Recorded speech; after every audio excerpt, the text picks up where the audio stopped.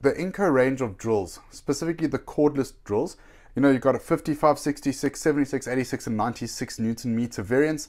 So today we're going to look at them, we're going to compare them in terms of performance. So for this test, we're going to be putting the machines into gear number 1 for maximum torque. It is on straight driving, there's no screw driving function here at all. And we're going to test what the maximum torque is we're able to get out of these before they cut out. Please note that this is in fact soft torque.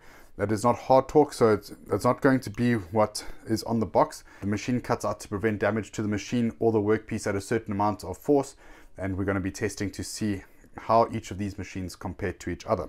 We've got the 55 here hooked up, we're good to go. 3, 2, 1. And we got 20.5 Newton meters of torque over there. Alright guys, I've got the 66 here. Let's see how it compares.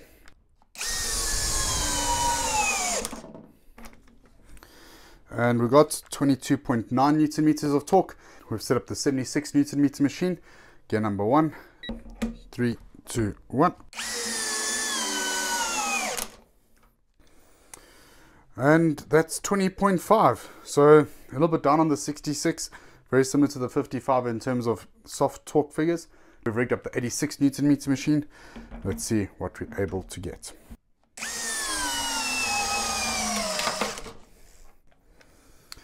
And that's 32.4 Newton meters of torque. I heard things cracking here, you can see it crack.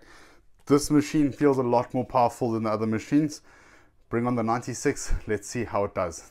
Alright guys, I'm here with the 96 Newton meter machine. 3, 2, 1.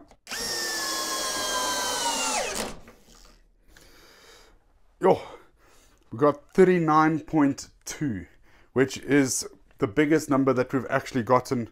Quite an impressive result from this particular machine.